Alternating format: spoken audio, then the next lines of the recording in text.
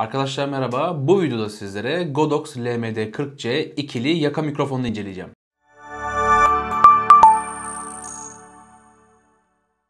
Godox ürünlerini az buçuk biliyorsunuzdur. Hatta bununla ilgili arkadaşlar Godox'un yakın zamanda incelediğim kablosuz yaka mikrofonu kategorisinde olan Movlink M2 var. Onu da şuraya kartlara bıraktım. Oradan izleyebilirsiniz. Bugünkü elimdeki muadil arkadaşlar biraz daha bütçesi düşük kişiler için yapılmış bir ürün arkadaşlar. Ayrıca benim gibi mesela işte video içeriği üretiyorsanız 2 kişi özellikle. Çünkü LMD-40C'nin biraz daha farklı bir özelliği var arkadaşlar. İkili bir yaka mikrofonu, yani 2 adet mikrofonu mevcut. Röportaj gibi, ikili çekimler ya da dışarıdaki vlog çekimlerinizde arkadaşlar rahatlıkla kullanabileceğiniz bir mikrofon. Şimdi gelin bir mikrofonun kutusundan çıkaralım. Şu şekilde arkadaşlar kutunun ön yüzeyini zaten ürünün görselini görebiliyorsunuz. Tasarım olarak boyaları biliyorsunuzdur. Boyanın BY serisine çok, M1 serilerine çok benziyor. M1'in ikili versiyonu vardır. Bende hatta bir dönem kullandığım BY M1 var. Ona çok benziyor tabii ki, o tekli. Bir de onun M1'in tek ikili versiyonu var. Bu tamamıyla ona benzer bir versiyon arkadaşlar. Mikrofonun toplam uzunluğu 4 metre arkadaşlar ki bence ideal olmuş. Çünkü ikili olduğundan dolayı mesela tekli bir mikrofon için gene çok fazla 4 metre.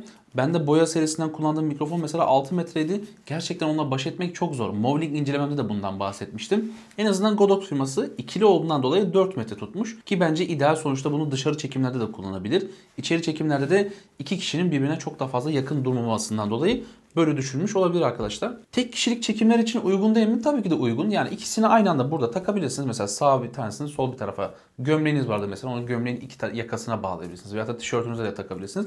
Bu şekilde de kullanabilirsiniz ama genellikle arkadaşlar iki kişilerin daha kullanmasını daha çok tavsiye ediyorum. Kutunun üstünde bir tane switch var arkadaşlar. İsterseniz kamera modunu, isterseniz de smartphone, yani işte akıllı telefon gibi o tarzda cihazların kullanımında. Akıllı telefon kullanımında arkadaşlar şu anda bunun içinde bir dahili pil var. LL44 formatında bir pille çalışıyor bu cihaz. Bir adet pille çalışıyor.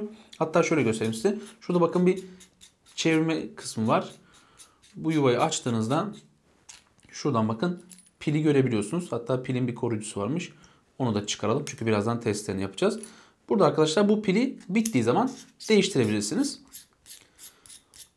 Bir akıllı telefonunuz varsa pili zaten ihtiyaç duymanıza gerek yok. Direkt bunu off moduna, yani smartphone moduna aldığınızda direkt telefonun gücünü kullanıyor ama bir DSLR aynasız bir kamera kullanmak istiyorsanız arkadaşlar kamera moduna, yani switch'i aşağıya getirmeniz gerekiyor. Bu zaman işte kendi pilini kullanacak. Muhakkak arkadaşlar kayıt yapmadan önce kameranızdan bir ses kontrol yapın. Piller zayıfladığı zaman ses almaz. Yaptığınız bütün kayıtlar boşa gider. İçerisinden arkadaşlar 2 tane mikrofonun petleri çıkıyor. 2 tane de şöyle yaka askı aparatı. Şöyle birer tanesine bakacağım malzeme kalitesine. Çünkü Godox'un genellikle malzeme kalitesi çok güzel oluyor. Ben çok beğeniyorum. Evet, bu da gayet bayağı sert ve kaliteli yapılmış. Şöyle klipsli bir yapısı var arkadaşlar. Taktığınızda zaten tık diye bir ses geliyor.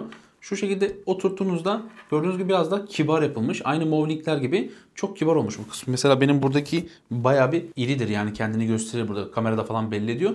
Bu çok daha kibar yapılmış arkadaşlar. Hatta şöyle açacağım, ikili kısmında nasıl gözüktüğünü size göstermek istiyorum. Konuyu atlamadan hemen şu giriş portunu da göstereyim arkadaşlar size. 3,5 mm'lik bir jack girişi var. TRRS girişi mevcut. Ayrıca kutunun içerisinden 6,5 mm'lik jack'ın çıktığını da söylüyorlar. Bakalım var mı? Evet. Şurada 6,5 mm'lik jack arkadaşlar. İsterseniz bunu da buna uygun bir cihazınız varsa gene bu aparat sayesinde dönüştürüp bu mikrofonu rahatlıkla kullanabiliyorsunuz. Tüm bu ürünlerin muhafaza etmesi için de bir tane şöyle suni deriden bir kese gelmiş arkadaşlar. Mikrofonunuzu bunun içinde rahatlıkla muhafaza edebilirsiniz. Şöyle bir mikrofonu açacağım. Bu askı aparatında taktığımızda gördüğünüz gibi arkadaşlar şu şekilde ayarlayabiliyorsunuz. Diğerini de bağlayacağım, hatta onu da deneyelim. Sadece bir süngerini takacağım çünkü ses testine lazım olur. Evet arkadaşlar, gördüğünüz gibi mesela işte bir röportaj yapacaksınız. Veyahut da bugünkü çekiminizde bir konunuz var. Bunda birini kendiniz, birini de diğer konuya verdiğiniz zaman sorunsuz bir şekilde ses kaydalabilirsiniz. Mesela benim şu anki üzerimdeki bu teknik mikrofonda ben bir misafir ağırladığım zaman muhakkak ki seste problem yaşarım. Çünkü ikimizin ortasına bu yaka mikrofonunu konumlandırabileceğim bir stand yok. Ya ben sürekli elimle bunu kişiye doğrultacağım, sonra kendim tutacağım. Ya da dediğiniz gibi şöyle bir yöntemle, yani Godox'un LMD-40C ikili yaka mikrofonu kullandığınızda böyle bir problem yaşamayacaksınız. Şu anda benim videoya çektiğim dönemde de arkadaşlar bu cihazın fiyatı 499 TL. Evet arkadaşlar, mikrofonun kutu içeriği bu kadar. Çok da fazla uzatmak istemiyorum. Bir de ses testi yapacağım sizlere. Şu anda ben bu ses kaydını boyadan alıyorum. Boya BY M1'den alıyorum. Şimdi de Godox'a geçeceğim. Bakalım Godox'ta bir ses farkı var mı? Bunu da aşağıda yorumlar kısmında belirtirseniz sevinirim.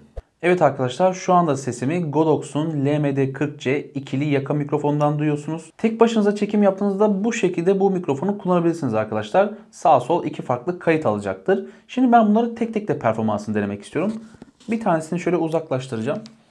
Ses deneme 1 2 3 kontrol. Ses deneme. Şimdi diğerini arkadaşlar yaklaştırdım. Ses deneme 1 2 3 kontrol. Gördüğünüz gibi arkadaşlar sağ ve sola ayırdığında da bu şekilde ses kalitesi geliyor. Dediğim gibi bunu genellikle zaten 2 kişi kullanırsa çok daha verimli olur. Ama böyle bir mikrofon edindiniz. Tekrardan bir tane de tekli alacak bütçeniz yoksa da bu şekilde taktığınızda bu mikrofonu da kullanabilirsiniz. Tabii ki de ben şu anda video bittikten sonra bu sesin performansını göreceğim.